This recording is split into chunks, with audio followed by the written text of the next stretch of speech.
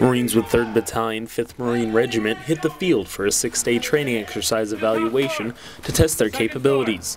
Lieutenant Colonel Robert Rice says the Marine Corps is testing their levels of knowledge before sending them overseas. And the McCree is really an opportunity for the division and the regiment to evaluate a battalion before it deploys and ensure that it's ready to do its basic missions. Rice also said the McCree is essentially a review.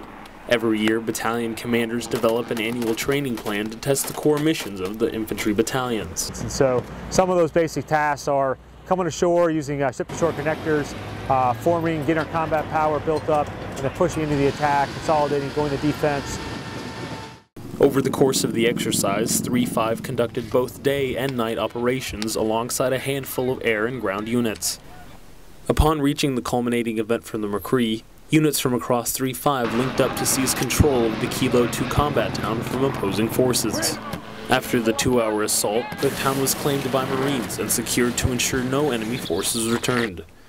To conclude the McCree, Dana Point city officials volunteered their time to act as village leaders.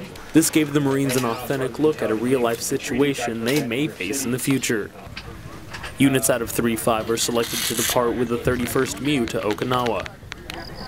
Reporting from Camp Pendleton, I'm Lance Corporal Will Perkins.